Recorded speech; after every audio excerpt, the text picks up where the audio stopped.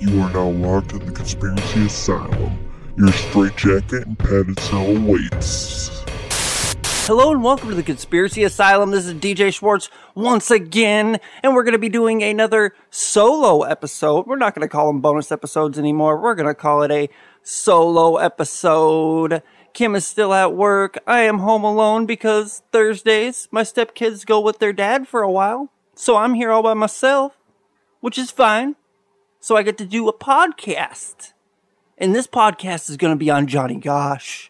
And if you do not know who Johnny Gosch is, Johnny Gosch was kidnapped on September 5th, 1982 and has never been found or heard of since. And the story is very interesting, a bunch of twists and turns.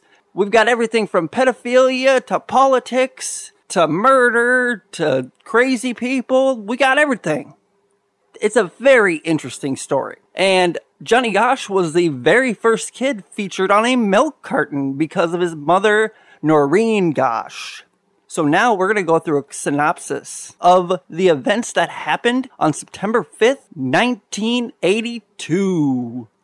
Now, Johnny Gosch was born John David Gosch in West Des Moines, Iowa on November 12th, 1969. So when Johnny was 12 years old, he wanted to save up for a dirt bike like many kids like myself. I wanted a dirt bike. I ended up getting a dirt bike when I was like 6 or so, and I crashed it straight into a fence right when I got it. But I ended up riding it forever until I blew the piston out the front of the engine when I was like 16 or something.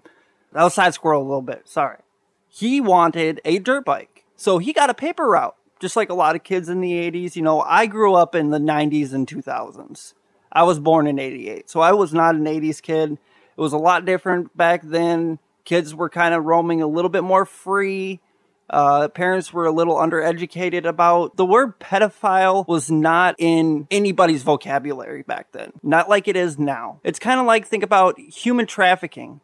Human trafficking was not in our vocabulary up until like maybe 5-10 years ago. In the 90s, nobody would have known what human trafficking is, especially in the 80s when this happened. But the main events of what happened on September 5th, 1982, Johnny Gosch got up really early in the morning to start his paper route. He went and cut across the neighbor's yard to go down the street to get his papers. He had a little red wagon and he brought his dog Gretchen with him. And it was this little kind of wiener dog. It was his companion. He loved this dog. And mind you, he was doing the paper route by himself, which was very common back then. He just wants to earn some money to save up for a dirt bike, which at this point, he had already had the paper route for over a year. And he already had his dirt bike. He saved up, he got his dirt bike. This seemed like a really responsible, just a good, wholesome kid. And it's just terrible what happened to him. On this September morning, he decided to do the paper route by himself. Which, like I said, it was pretty common back then. But his dad usually accompanied him on his paper route. So it was kind of strange for him to just go off and do it by himself. Which is completely fine. I mean, back then, he's 12 years old. You know, when I was a kid, I was 12 years old. I walked around the neighborhood by myself. Probably not at like 5 in the morning like this guy. I walked around the neighborhood by myself and I felt completely safe. Nowadays, it's a little bit more sketchy, you know, 12, 13. That's about when you're going to start letting your kid go off by themselves, you know. I'm kind of a helicopter parent. I try not to be, but I've got 4 kids, so it scares me a little. But nonetheless, he went out and did the paper route by himself. There are a lot of different stories of what happened. What we all know for a fact is that Johnny's customers, the people that received the newspaper, didn't receive their newspaper that morning, so they started calling the Gosch's house. John Gosch, Big John Gosch, his dad, was answering all these phone calls being like, oh, you know, he's probably just running late. I'm going to go out there and help him. John went out, went down the street, and that's where he found little Johnny Gosch's wagon and his pet dog, Gretchen. So that immediately was a red flag. They immediately called the police, and it took the police 45 minutes to respond to this. Back then, it wasn't as big of a deal as it is now to have a missing kid.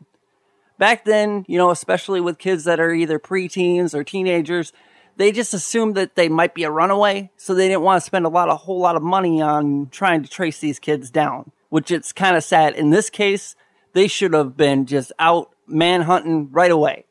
Now, everybody knows Not everybody, I guess. But anybody that's ever watched any kind of true crime documentary knows that the first 48 hours are the most crucial hours of the entire investigation. And the police work, there's no other way to describe it other than shit. It was complete shit in the first 48 hours. The detective that was in charge of this investigation, he literally stood up on a table at a park where everybody was meeting to go find Johnny and said, he's nothing but a damn runaway. Everybody go home. Naturally, everybody got kind of pissed, thinking, what the hell? The Goshes wanted our help and we took time out of our day to go and try and look for little Johnny Gosh, and he's a runaway? So basically, almost like a mob was around the Gosh's home.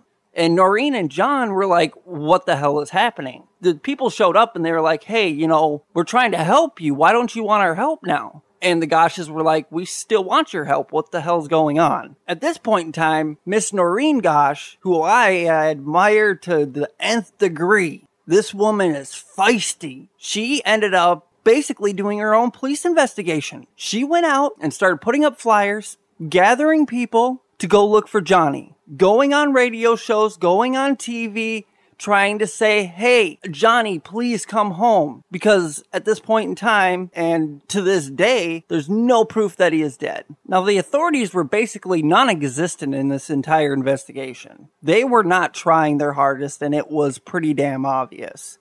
There was a 23-day search, and it covered a very little, small area around the Gosh's home. And they found nothing.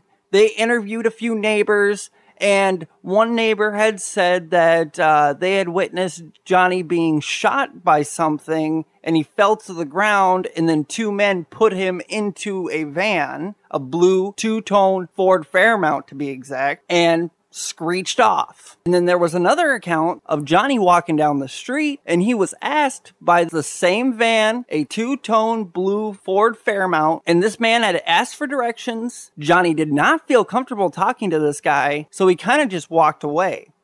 But as Johnny walked away, there was a man that kind of came out of nowhere and started following Johnny. As soon as Johnny disappeared around the corner from this neighbor's line of sight from his bedroom window, that's when apparently he got snatched up. Because the neighbor on the other block happened to be looking out the window at some time in the morning. I don't know why everybody was looking out the window at this fucking point in the morning. This is basically dawn. I can see why that there's not that many witnesses. Another account says that after he went around that corner, there were two men that didn't shoot him. There was no shooting of him, and threw him into a van. The same van screeched around the corner and met up with another plain white unmarked van, like the total creeper van that everybody knows about, and apparently handed Johnny off, and then he disappeared, never to be seen again. And the police really didn't take any of this seriously at all. After 23 days, they gave up. Now, Noreen, this feisty woman that I admire more than anything, and John, I gotta say, John, his dad too, he sprung into action, Papa Bear over here, and they started just pounding the pavement, trying to find their son. I'd do the same thing. Any of my kids were missing. Man, I'd be out there like crazy. Now, this part I'm getting from an article online. It's actually on thelineup.com. It's a very interesting article. It's fairly accurate from what I can see. I haven't seen anything that's not crazy out of the ordinary with it. But this is a snippet from the article. The same year that Johnny vanished, Noreen established a foundation in her son's name, which exists to this day. The organization pushed for legislation that called for an immediate police response to reports of missing children, which should be there already. The bill became a law in the state in 1984 after receiving support from the likes of John Walsh, the host of America's Most Wanted, whose own son was kidnapped and murdered in 1981. We'll end up having an episode on him too, I guarantee it. Very interesting story. Everybody knows who he is, but you might not know the background, that his son was actually decapitated. And I don't even think they found the rest of his body. I'm pretty sure they only found his head. Don't quote me on that, but I think that's what happened. But ever since then, he's been on a crusade. He's just like Noreen here. The disappearance of his son was in 1981, which was just a year before this. The Johnny Gosch bill now requires police to investigate missing child cases immediately instead of waiting 72 hours as they had in Johnny's case. I forgot to say that, yeah. They had a rule back then that they had to wait 72 hours before they really investigated anything because of so many kids running away. They didn't want to waste the money on it. And like I said in the very beginning, and like everybody knows, anybody that's a true crime buff, anybody that listens to any kind of true crime podcast, anybody that's watched a true crime documentary, if you've watched ID Discovery, the first 48 hours are the most crucial. You need to really hit the pavement in those first 48 hours. Because statistics say that your chance of finding this person alive just plummets. And like I said in the intro, Johnny's face was the first face to appear on a milk carton in 1984. And just a few years later, the story gets way crazy, way bizarre, way out there. It's nuts, but there's plenty of evidence to back it up. And I'd like to take this one moment to say something about the word conspiracy. It's starting to piss me off that there's people out there that they hear the word conspiracy, they automatically think of a conspiracy theory that's off the wall. For people that hear conspiracy and think it's some crazy nut job that's thinking it up, go look up conspiracy in the dictionary. Go look it up right now. Now, tell me if this sounds familiar. This is the actual dictionary definition of conspiracy. A secret plan by a group to do something unlawful or harmful. It has nothing to do with crazy out there theories. There's a horrible stigma attached to the word conspiracy. I'm sorry to go off into that direction. I needed to say that before we got into all of this because I am going to use the word conspiracy a lot. And you need to know that conspiracy does not always mean tinfoil hat wearing crazy ass motherfucker. Now that I got that out of my system, you guys just heard me get a little pissed off. I apologize for that, but I've been hearing it all week on podcasts. I've been seeing it on TV, and it's really gotten to me that the word conspiracy just has a bad stigma attached to it. It really shouldn't. There are plenty of things out there that are conspiracies that can be proven to be true. And conspiracy, the word, for some reason, automatically means that there's no proof that it's true. I'll get off my tangent now. So this is where the story gets actually pretty crazy. Gonna get really bizarre, really weird, really disgusting. It may change your view on our government and the people that run it. In 1989, a man named Paul Benoit came forward with shocking assertions. He claimed that he had been abducted by human traffickers as a teenager and was forced to help in the kidnapping of Johnny Gosch. Benoit claimed that the ring trained children to work for the government and participate in sexual acts in order to make the blackmail of politicians possible. This sex ring, Benoit claimed, was the work of a man named Lawrence E. King, then director of the Franklin Credit Union in Omaha, Nebraska. Now, an interesting thing about the Johnny Gosch kidnapping in Nebraska, apparently the plates on the van were from Nebraska. The van that supposedly took Johnny Gosch. So that kind of ties it in a little bit here. Obviously, that can be a huge coincidence, but this was a real thing that actually happened. Like I said with conspiracies, this was a conspiracy to hurt children. And this guy, Lawrence King, his nickname was Larry King. So there was a lot of bad stigma attached to that. Everybody thought they were talking about the Larry King on CNN. I feel bad for that guy because I actually kind of like him. Kind of sullied his name with this whole incident that had happened. Benoit claimed he knew Johnny. He identified a birthmark on Johnny's chest and said that Johnny had talked about going to yoga classes with his mother, a fact his family had not shared with the public. Because he was able to provide intimate details on Gosch, both John and Noreen believed he was telling the truth. Nevertheless, the FBI did not consider Benoit a credible witness. And the reasoning why they didn't think he was a credible witness was that he suffered from a multiple personality disorder and had a delinquent past. They believed his testimony was a hoax and declined to seek an indictment against King. In 1990, 2 of the accusers against Franklin were indicted for perjury. So the accusers were indicted for perjury. The victims in this case.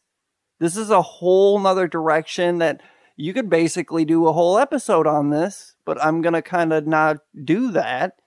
I don't want this to all be about the Franklin Credit Union scandal. Years went by with no new leads. Then in 1997, Noreen claimed that one early morning at 2:30 a.m. she was awakened by a sound of knocking. When she opened the front door, her son Johnny, now 27, was standing there with a man she had never seen before. Noreen claimed that the two entered her apartment and that they spoke for over an hour before departing. Now, it depends on what website you go to, because the last one I looked at, it was Johnny and a boy came to the door. And they also said that it was for over 2 hours, over 3 hours. It was hours and hours that they talked. And he said that he couldn't stay, that he was in danger, he wasn't even supposed to be there, and then he left. Now, these are some quotes from Noreen about this incident.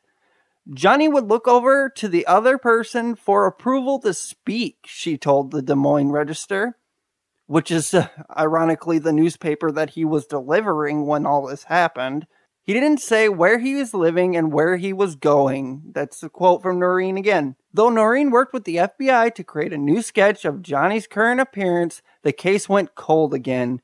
She claimed that she did not contact the police when Johnny showed up because he warned her that doing so would be detrimental to his safety, and I'm assuming hers too. Noreen claims that her son confirmed that he had been the victim of a pedophile organization and had been cast aside when he grew older.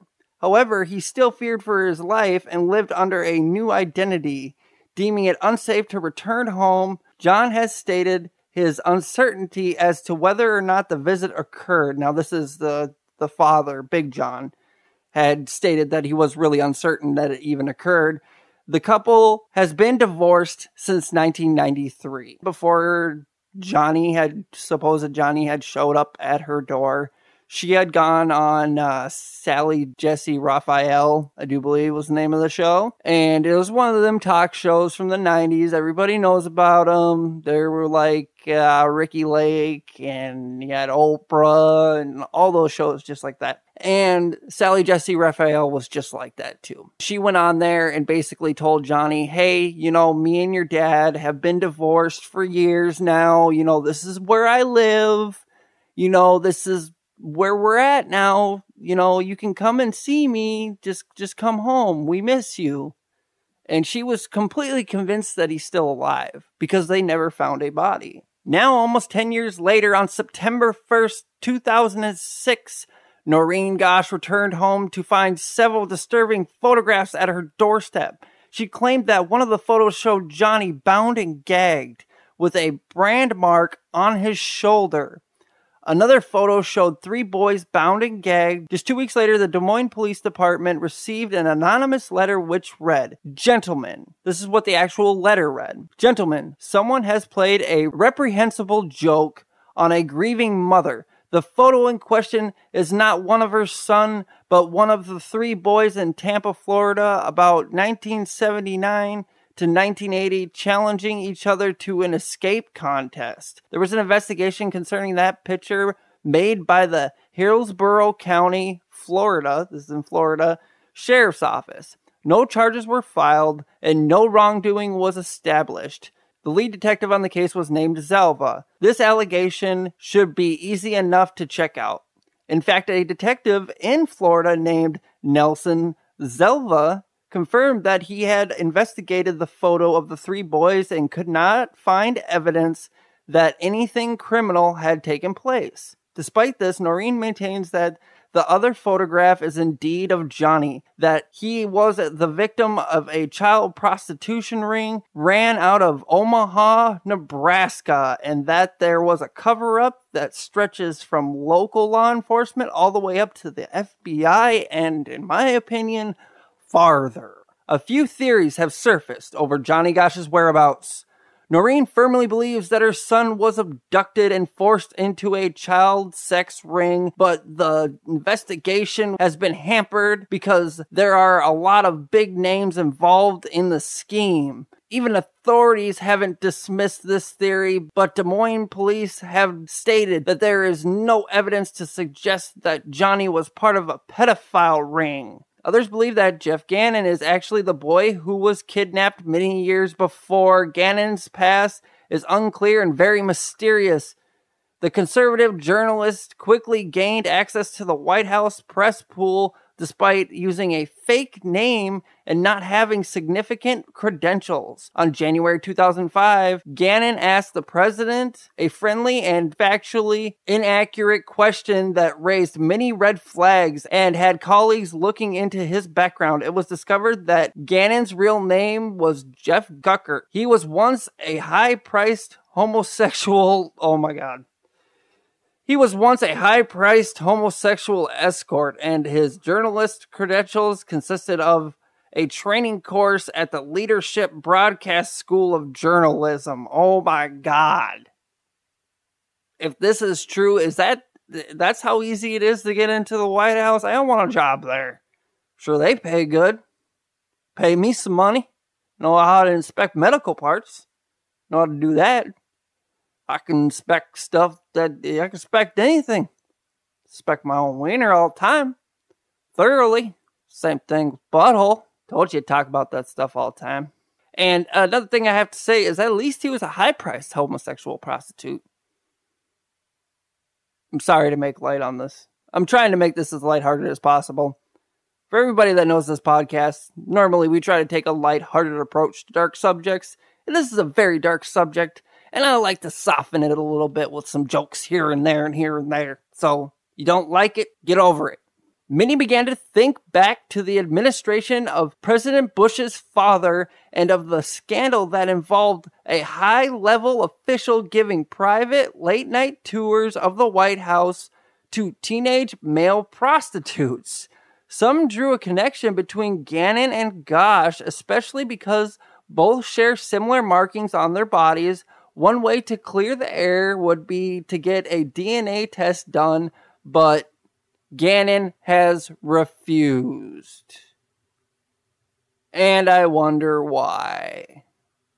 Now, Gannon himself isn't really claiming that he is Johnny Gosch. As far as I know, he isn't claiming that. Another thing I'd like to add to is that John and Noreen Gosch, Johnny Gosch's parents, had participated in the trial to try and indict Mr. Lawrence E. King in the sexual assault charges.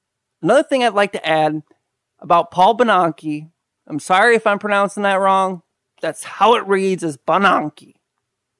Sounds like the donkey. It's Badonkey. Badonkadonk. Should I call him Badonkadonk from now on? Call him Badonkadonk. It's probably wildly inappropriate, but I don't give a shit. So, John and Noreen Gosch were actually supporting Mr. Paul Badonkadonk when he was trying to indict Mr. Lawrence E. King for the sick shit that he did. Now, to go a little more in depth into what happened at the Franklin Credit Union, everything like that, he kind of was laundering money through there. Basically, people would pay him, and he would grab kids from orphanages in Nebraska, and he would grab kids from a place called Boys Town, which is kind of like a girl and boys club, if you guys remember what those were, where kids would go and hang out for the day or whatever. But this was more like an orphanage, so these were like homeless kids that lived at Boys Town. There are several people that have come out of Boys Town saying that they were sexually abused by higher-ups in the government, including George H.W. Bush. And it's really hard to tell if, some of these people are telling the truth. Because, like, with Benoit, he had multiple personality disorder. Nothing against people with multiple personality disorder. I understand it's something that some people cannot control. And if you really do have it, yeah, you cannot control it. Not that some people can't. You cannot control it. Sincerely, from the bottom of my heart, I feel for you guys. That's gotta suck. But it kind of takes away the credibility of the witness when that is happening. At the time he made these accusations, he was in jail for molestation of an underage boy. He was 17 when it happened, so technically the underage thing doesn't really matter, but it was more of forced himself on another boy that was much younger than him, which is disgusting, for one, the pedophilia part. I ain't got nothing against gay people. I got something against people that take advantage of children. But yeah, the Boys Town thing, there's a lot of people that have come out of there saying that they were sexually abused. That can be a whole episode in its own. That's where Johnny Gosch may have ended up. We really don't know because, like I said, Paul Benoit, he is not, the most credible witness. The whole thing is the only thing that makes him not credible is because he has multiple personality disorder. And it's nothing that it's his fault, but people that have that tend to either misremember things. I'm not saying that anything that happened to him isn't true, but if he's gone through that much trauma, maybe he has seen stuff that he didn't really see, And that fact, I feel for him. Any other way, I don't feel for him because he's a fucking pedophile. And my opinion on a pedophile is cut all their dicks off. Just line them up, get a chopping block, get a fucking dick guillotine, a dick, what would I call that? A dickotine. You get a dickotine and you just put the dick in there and you just chop that bitch off. Just leave the ball. So they have the sexual urge still, but they ain't got no dick no more. That's what I think. That's enough about the Boys Town and everything like that, because I'm going to get all riled up. But there were. Yeah, I got to calm down a little bit. Step back. Got riled up. As you can see in the picture that I took before I did this episode, I'm drinking a Rockstar, so I need to calm it down a little bit. Bring it down. Bring it down now. Now, there were 2 similar disappearances in the area that could support an active child predator theory. In 1984, Eugene Martin, another young paperboy, vanished on his route in the early morning hours. In 1986, a 13-year-old Mark Warren Allen disappeared on his way to his friend's house just down the street. Now, with Eugene Martin, it was very similar. Very similar. It was almost the exact same situation. Except for it wasn't a wagon. It was just the bag of newspapers. And what had happened was that he had picked up his newspapers. He was ready to deliver them. And the same exact thing happened. The Martin household had been called by all the customers saying, hey, where's my newspaper? And the dad went out saying the same thing. The same exact thing. That, he must be just running late. I'm going to go help him out. I'm going to go help him out. Make sure he gets this done and everything like that. And then he found his bag down the street. Almost the exact same thing. Except for it wasn't a wagon. It was a bag. And that happened on August 12th, 1984. And Eugene Martin was 13 years old. It's in Des Moines, Iowa, delivering the same type of newspaper, same exact newspaper. It's eerily the same thing. Now, this more supports the theory that it was some random nut job that's kidnapping kids. Because if it was more of the sex trafficking, which I'll tell you at the end, because I'm kind of leaning both ways as I'm going through this. But it kind of supports the one guy running around kidnapping kids because he's specifically finding boys by themselves and you could assume he's killing them after he's doing whatever the fuck that sick fuck is doing with them. And I'm sorry for all the swearing, but this episode, has got me a little fired up because of fucking sick bitches. bitch, bitches. The only real for sure thing about Johnny Gosch in the end is that he is still missing. And in all likelihood is probably dead. Not to be, obscene about it or anything, but he is most likely dead. That's the part that kind of supports the sex trafficking thing because a body wasn't found. But that doesn't really matter. Here's an example from my home state, and I remember hearing about all of this because this happened in 1989. He was missing up until, I do believe, 2016 is when they actually found his remains. And his name was Jacob Wetterling. For those that live in Minnesota, you absolutely know that name. That is the kid that went missing randomly in Minnesota while riding his bike with his friend. And his bike, there's that famous picture of his bike in a field. And this is kind of how the story went down. I'm not going to get deep into this one, but Jacob Wetterling, age 11, was riding his bike with his brother and a friend when a masked man approached the boys asking for their ages. The man told Trevor Wetterling, his brother, Jacob's brother, 10 years old at the time, and his friend, Aaron Larson, 11 years old, to run away and not to look back. The case had been cold for many years, from 1989, almost 30 years. There was hopes that he was maybe still alive because there was one guy that was up in, I do believe, St. Cloud area, somewhere around there, that his coworker had actually said, "Hey, that's Jacob Wetterling. Look at him. Holy crap, it's Jacob Wetterling." And they thought maybe he was brainwashed and shit like that. But it turned out it wasn't him because he had no relation to the Wetterling family. And Patty Wetterling actually became a congresswoman. She's another big advocate for missing and exploited children.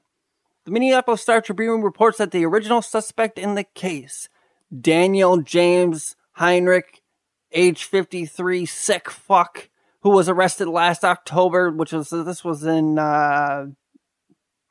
September 4th, 2016. Oh my God, that is so, September 5th is when, wow, okay, that's a big coincidence. September 5th is when Johnny Gosch got taken. So this came out a day before the anniversary. The Minneapolis Star-Tribune reports that an original suspect in the case, Daniel James Heinrich, age 53, who was arrested last October on child pornography-related charges and has been in federal custody ever since, and agreed to provide information on the location of the remains. "Our hearts are broken," Jacob's mother, Patty, told the Star-Tribune. "We have no words." She had not given up hope on finding him. The significant development in the Minnesota case is a grim reminder of two Iowa boys who went missing in the 1980s as well, both of whom were paper boys. Johnny Gosch, 12 years old, went missing 34 years ago as he was delivering newspapers in his neighborhood. With the news today that possibly Jacob Wetterling's remains were found after many years of waiting by his family, sadly, this would be some resolution for his family. Johnny's mother, Doreen, told KCCI, "My thoughts and prayers are with them as they wait for the test results."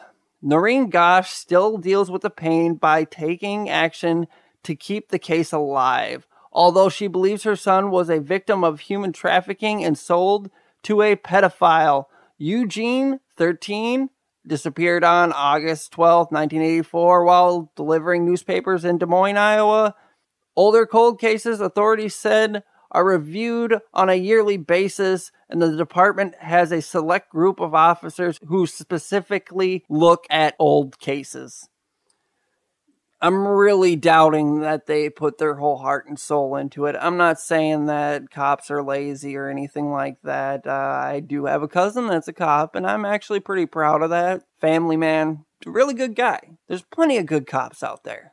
I know this for a fact. But something in me tells me that they're not boots on the ground anymore, which I can't really blame them because the kid's been missing for so long, but it was the authorities' fault that nothing has been resolved yet.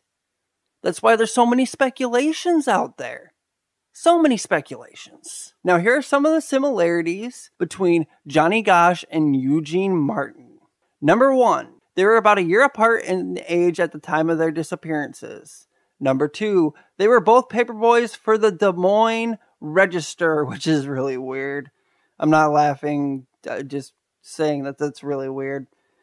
Number 3, they vanished on an early Sunday morning.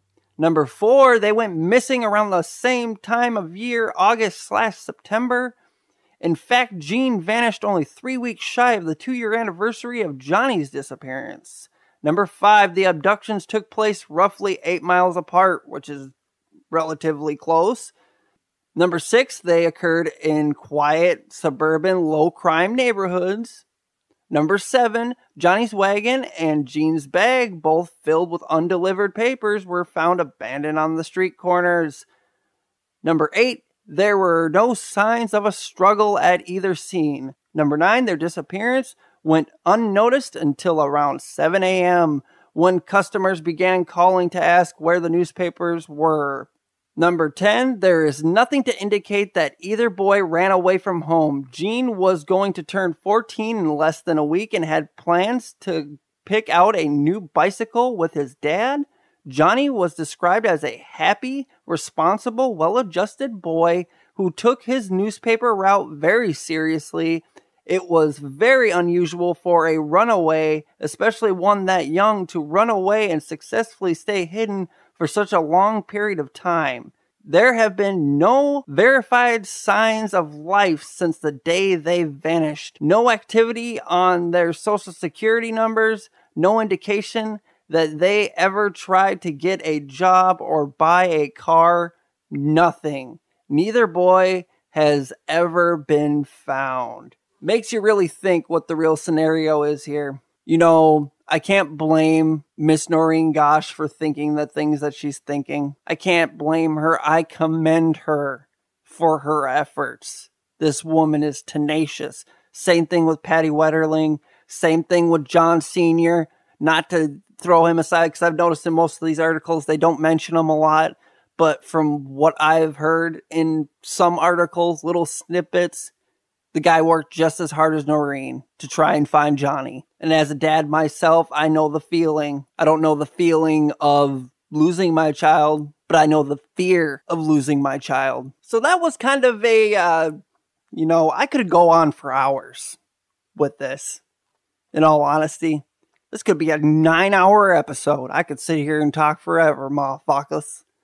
But I'm not going to. I've given a lot of evidence already. Given a lot of stories, read a lot of different articles, and I'm proud to say none of it came from Wikipedia. Now, I encourage you guys to do what you can to find these missing children that you see up at Walmart, anywhere. You see something weird, call the police. Worst thing that can happen is they show up and it's nothing. If you don't call and it ends up being something, you end up with kids like this.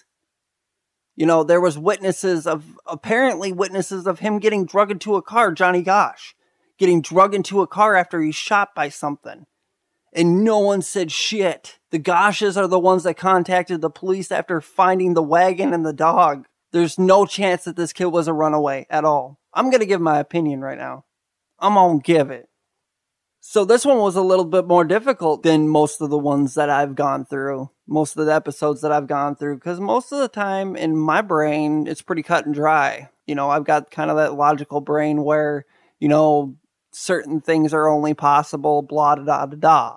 I had a difficult time trying to pick a side here, but Conspiracy Asylum, we like to pick a theory. You don't have to stick with it. I have the right to change my mind at any point in time. I have the right to be wrong.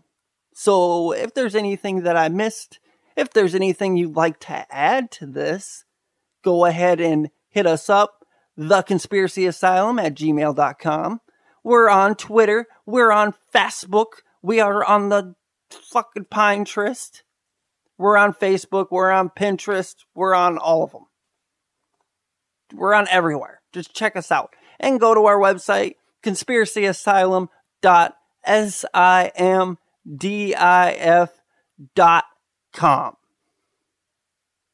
hit us up with any other kind of theories that you have. But in my opinion, I'm going to stand by this. Not a whole lot of evidence for it, but I think it's too big of a coincidence. And there's a lot of similarities between these two paper boys being taken around the same time. I won't say around the same time, within the same decade.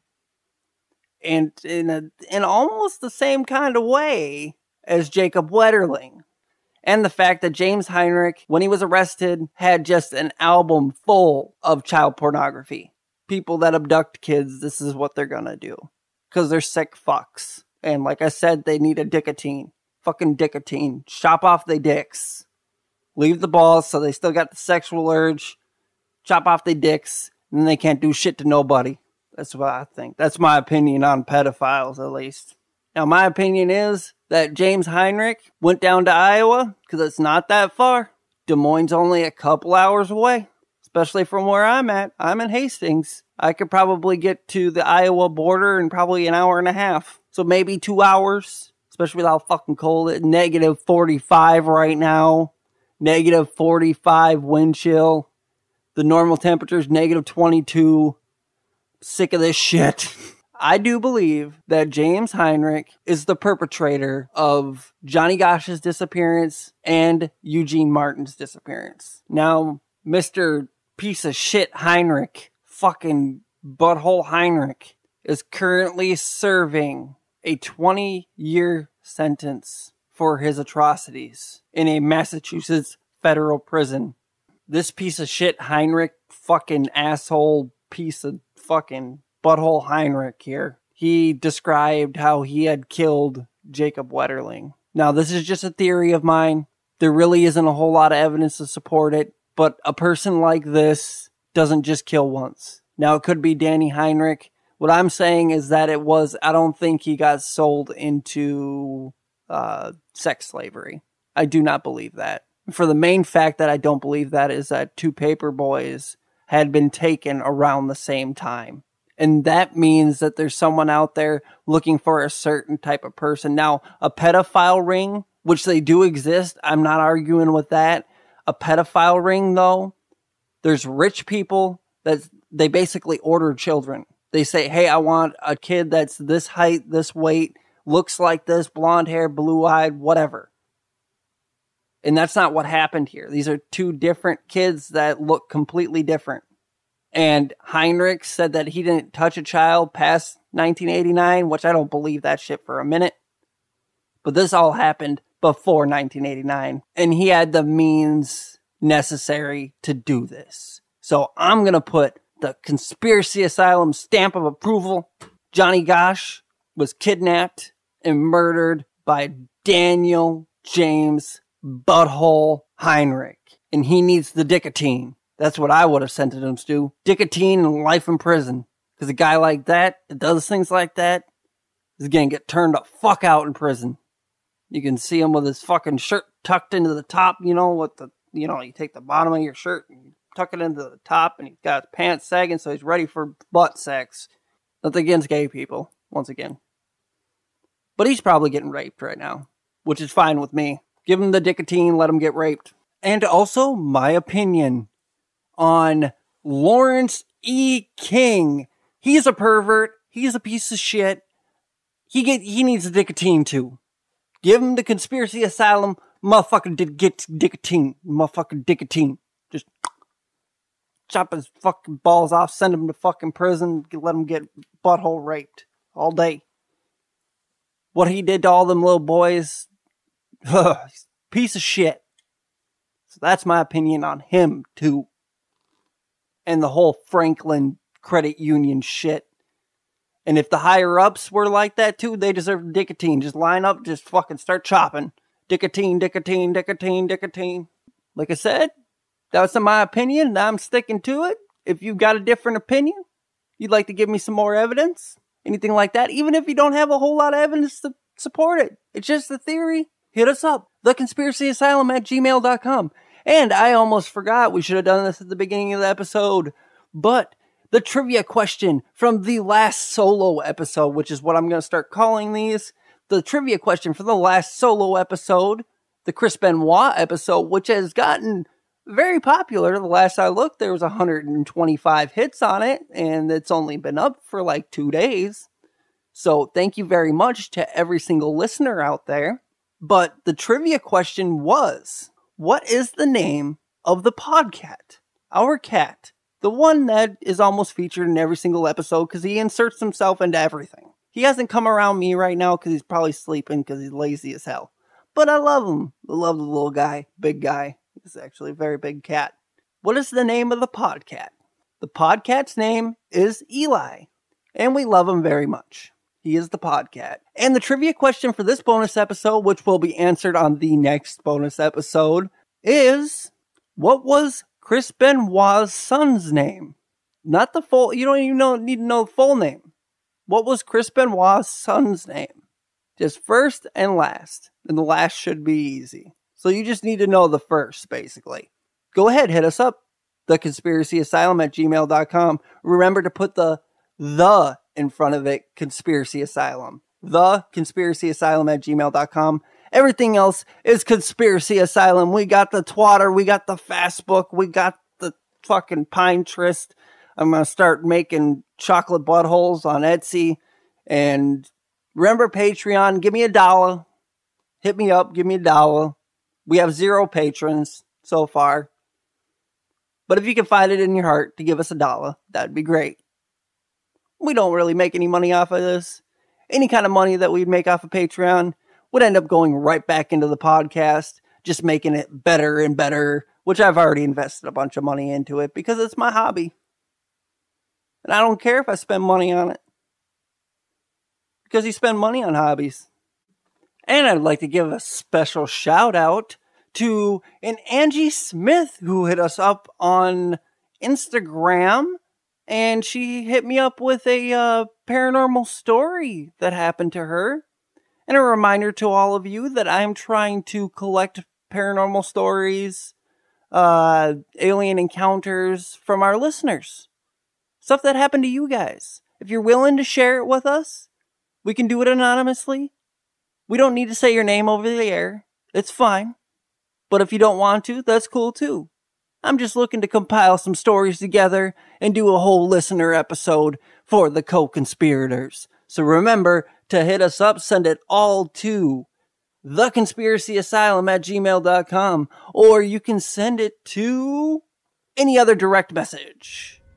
If you don't want it out in the public, out in the open, direct message us, please. Remember, hit us up, theconspiracyasylum@gmail.com. Got anything to add? Do it. Hit me up. Your padded cell is now open. You may leave. Thank you, co-conspirators. Bye.